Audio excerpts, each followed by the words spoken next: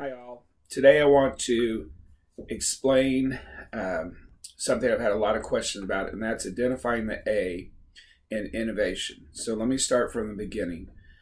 In the beginning, we start with the conversation of the STEM to STEAM. STEM is a national discussion where, and it's been going on for at least 10, 15 years now, where politicians and academics and people who think the big thoughts are saying, hey, we're falling behind in the world and we're no longer the dominant leaders in the science, technology, engineering, and math. As a matter of fact, you might see that movement as far as getting women, girls, interested in the sciences, because there's a disproportionate number of men to women. So we are constantly thinking, like, how can we make that gap smaller and equalize that learning curve. So the discussion that we're interested in, because this is an art appreciation class, is the STEM to STEAM discussion. And that came pretty quickly after the STEM conversation of the science, technology, engineering, math, and promoting that to students so that we can get back in the world as far as leaders and thinkers in this area. But then the artists and the designers and the creative people said, hey, how about the arts? You can't kick out the arts. And by the way, this is not a new discussion at all. We've been fighting for the reason for the humanities from day one. And the problem is that the STEM disciplines are very solid. They're very structured. You can see what to do, how to do it, and what the results are going to be. The humanities, on the other hand, are about thinking, contemplation. So, for instance, I am a doctor of philosophy. So I'm a doctor of thinking. Well, how do I justify that? How do you see that? Where MD is a doctor of medicine. And you're like, oh yeah, you make people better and you study the body and you do that kind of stuff. So we constantly are having the discussion of what is the point and what's the value of the humanities. And in this case, we go to why put arts back in the STEM disciplines. And I think the discussion goes down to what is the A we're talking about. And by the way, let me just show you what I'm talking about. So STEM is science, technology, engineering, math, and we're talking about the discussion of STEAM, where they add the A and saying, hey, you need to bring in the humanities, you need to bring in the A, the arts. I think where this and I like teaching this in the art appreciation class because I have all different disciplines in this class. It's a required course, and you're like, why do I have to take this? I don't care. I'm not an artist. I don't draw. Sure, I have pictures on my wall, but why do I care? And that's what we're talking about. Why, as an engineer, a scientist, a mathematician, a nurse, why do you need the arts? What does it provide to you? What value does it bring to you? And that's what this class is about. So let me start with defining what the A is. So in any discipline, there's innovation.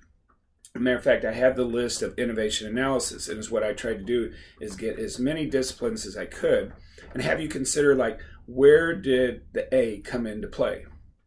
And the A is that creative moment. So, for instance, when you innovate or create anything new, first you have to see it.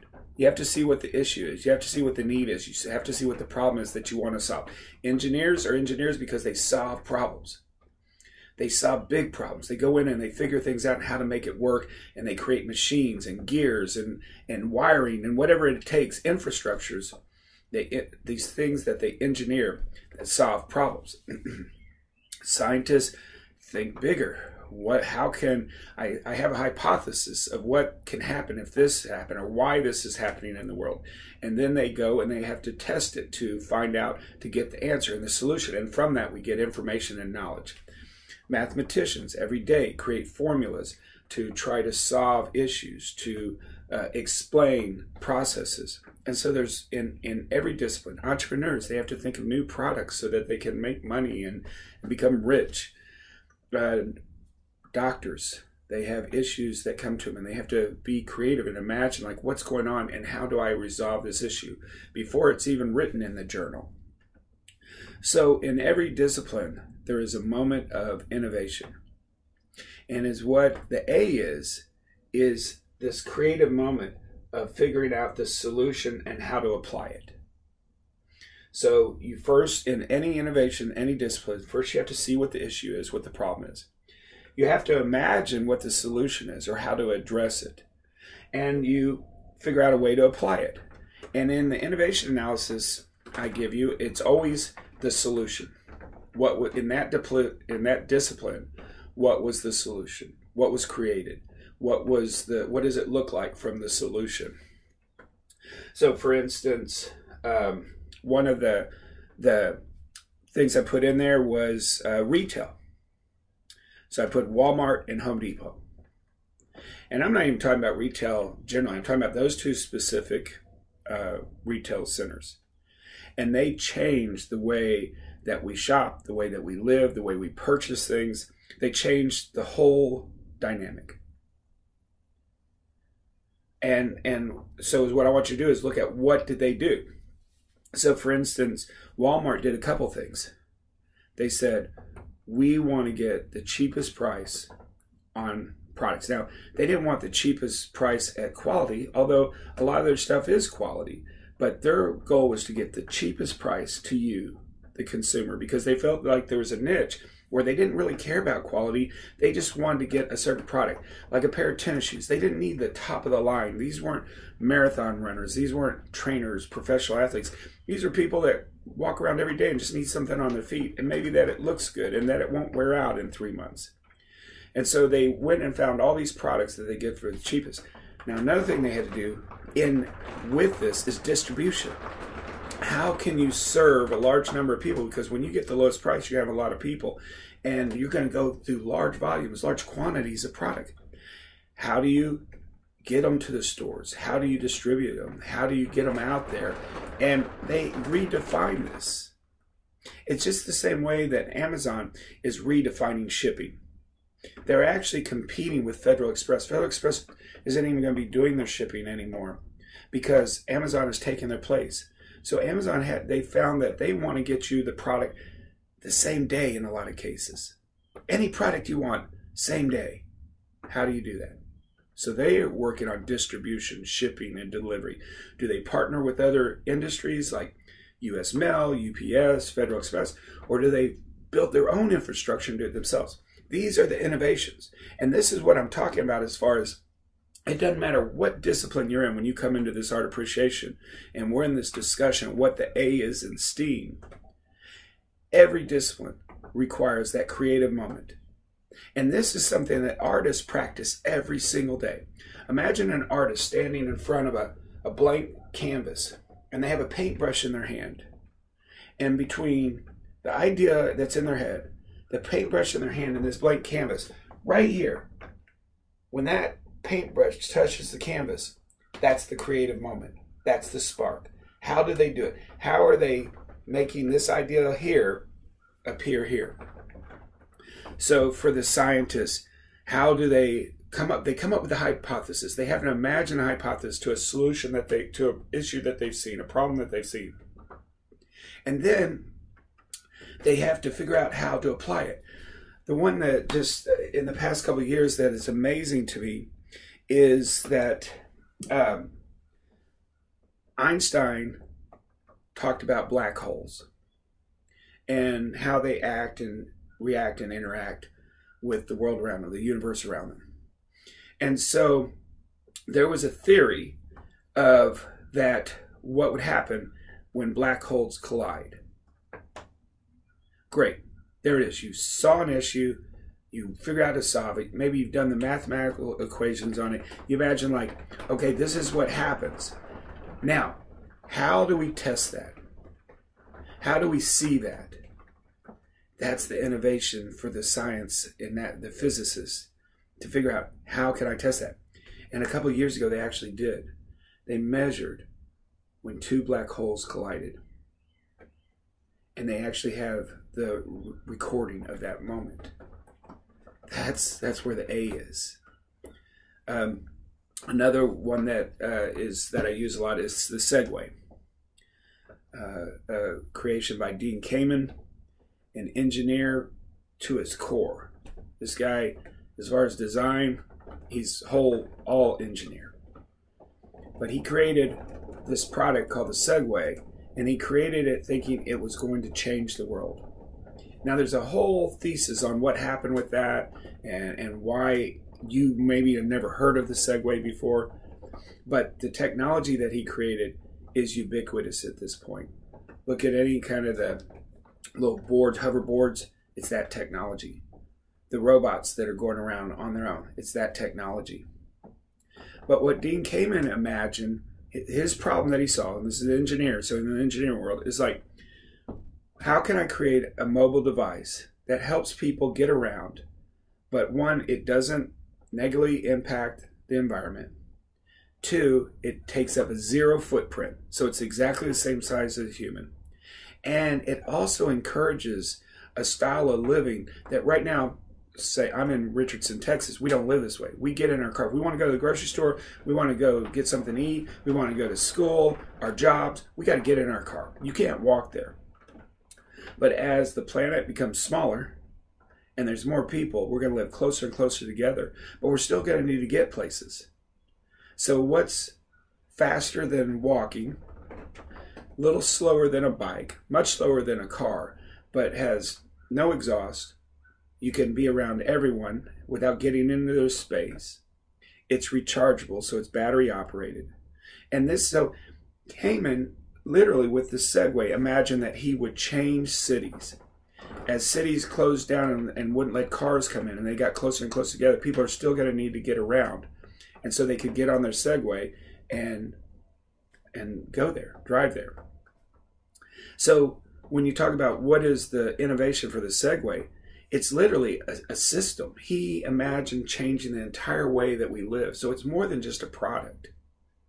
It literally is an entire system. Now, some people put experience. Yes, it's an experience. It's really cool to ride on your hoverboard or the Segway. But the bigger picture is that it's a system. Just like the retail centers, it's not a product. It's actually changing the way we shop. That we can go to one store and find everything. Home Depot, imagine that people had these needs of these products, of these projects that they're doing. And instead of paying someone else, we're starting to do it ourselves. Now, that's the do-it-yourself, which actually we've kind of moved back away from that. It seems like we're kind of coming back to have someone help us do it.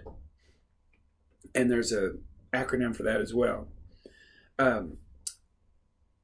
But the gentleman that started Home Depot, he saw this need that people have these projects that they're doing. They want to do more and more, and they want to get products, lumber, nails, screws, at wholesale prices. Why do you have to get a contractor? Why can't I get it myself?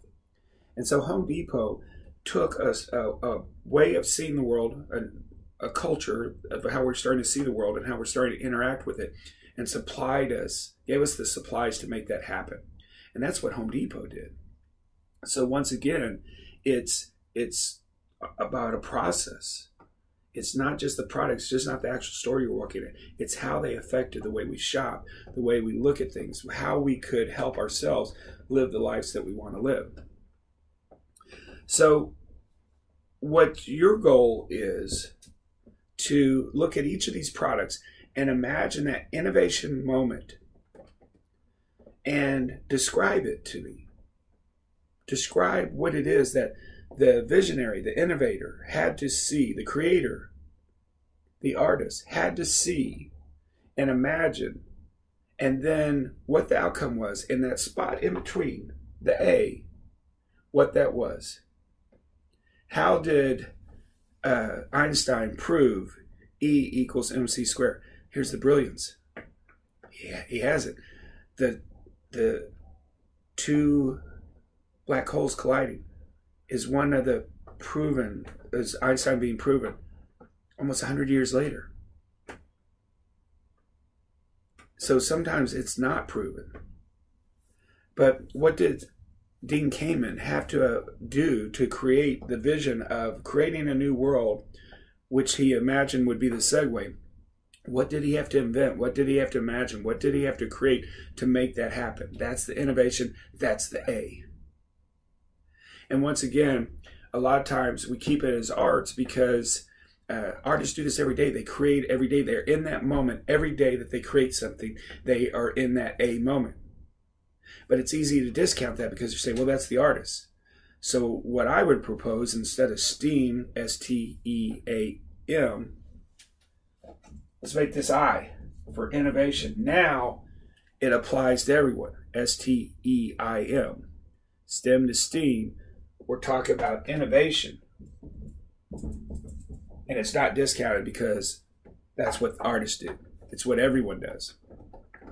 So that's what you do with these innovation analysis. And the only thing else I'll say is I have a requirement that you post at least 150 words with any time you answer a question. This is an arbitrary number. I use it because over the years I found that this number, if the students use that number as their guide, then they're going to give a more thoughtful, reflective, intelligent, researched response, as opposed to yes, I agree, or yeah, it worked that way, or some 3-word answer. Because one of the things about this art appreciation class, one of the things about humanities, one of the things about arts is it's about thinking and reflecting and communicating and articulating and describing the thoughts and ideas that you have based on what you're looking at and what you're thinking about. And I will tell you this, and it cracks me up because my wife is in the sciences, and the work she does for her classes, outside of classes, just on her own, the research that's necessary is insane. So sometimes you have to look it up. Tell me about the innovator. Tell me why he would come to that conclusion, how he came to that conclusion, who he is, who she is, a little bit about them. Give me 150 words. How does this product, this experience, this service impact society? Give me some thoughts on it. Give me 150 words. This isn't ridiculous. It's not asking a lot. It's just asking you to think and consider and show me. And I say this all the time. If you can give an intelligent, thoughtful, researched, well-reasoned response in less than 150 words, you get the credit. You get the points. But if it's not well-reasoned and you're just filling the space, make sure it's 150 words because you won't get the credit. So that's the innovation analysis. That's the A we're looking for. And that's the idea around STEM to STEAM. I'll see you guys next time.